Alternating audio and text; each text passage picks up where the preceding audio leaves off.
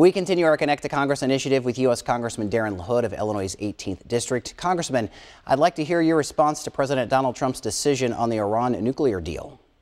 Well, I think the Iran deal was flawed from the beginning. I was not in Congress when it was voted on here, but I had real reservations about engaging with Iran. Remember, Iran has not followed any of the international norms, hasn't abided by what the UN has done, what the international community has done.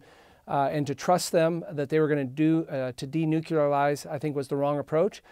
So I give the president credit. But I also would implore upon our State Department and the president to continue to have sanctions against Iran and work with our international partners, particularly the EU and the other democracies in Europe, to make sure that we have the strongest sanctions in place against Iran. We cannot afford a nuclear Iran. And the other thing is, I think giving Iran billions and billions of dollars to fund terrorism and fund international actions, particularly in Syria and in Yemen and Lebanon, is the wrong approach to take. So I give the president a lot of credit. The presidents of North Korea and China secretly met this week. What do you take away from those secret meetings?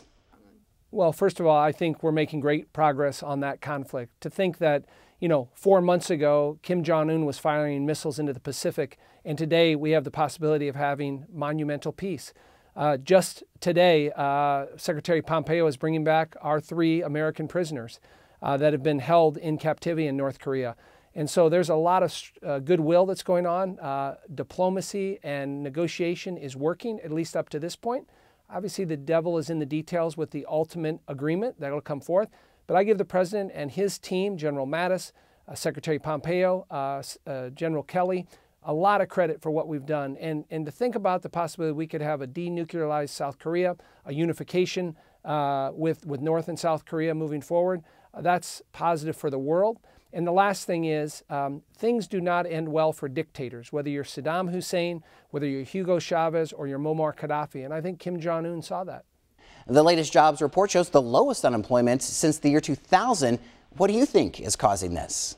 Well, I think it's a combination of things. I think this administration has put a focus on how we get the economy thriving again.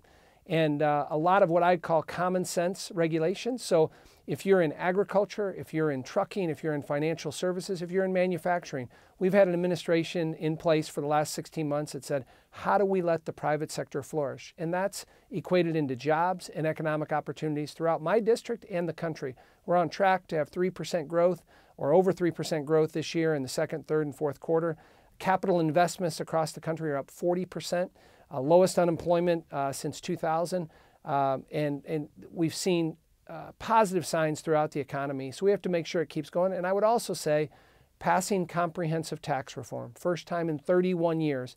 Again, giving lower and middle class folks more of their hard-earned money, not crumbs, as some people have described it. And then secondly, lowering the rates for mom and pop businesses on Main Street, medium-sized businesses, and large corporations.